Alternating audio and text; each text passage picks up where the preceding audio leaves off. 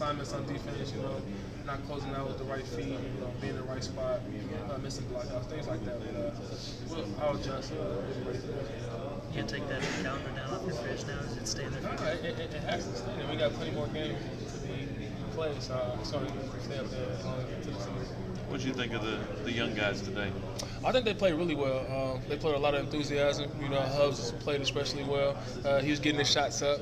I like that. And AJ was very active on both ends of the court. And Darius, he just really was our floor leader. He was nice and calm. Darius is always calm, so you can't shake him. Anything you saw from the guys today that maybe you hadn't seen in practice that surprised you or pleased you? No, not really. It's pretty cut and dry with these guys. You're gonna get what you're gonna get. He was nervous. You were talking the other day that you expected to be nervous. Were you, or how did you feel? I was very nervous. My hands were cold, so I went out there and missed a couple wide open layups like I said I probably would. But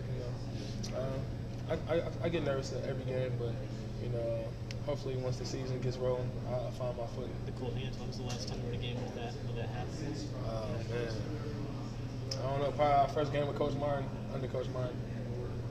How'd you feel about the officiating? There's so much talk about the rules changes. Did you see much difference?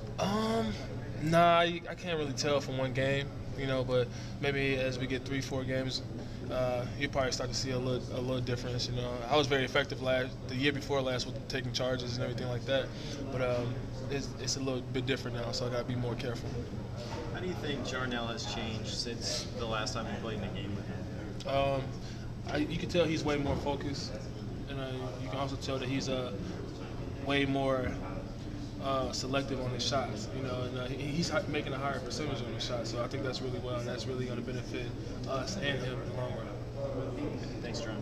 As this game was getting closer and closer, and I know you get excitement and nerves are building up, did you hear from?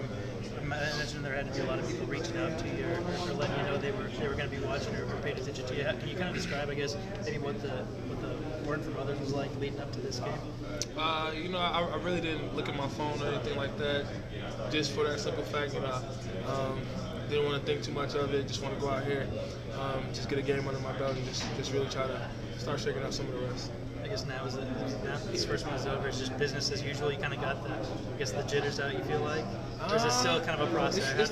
It's still a process, I'm still trying to find my ways. It's been a long time since I've been out there, that's just one game, so I got to make sure I go out here and attack the next game like I did this one.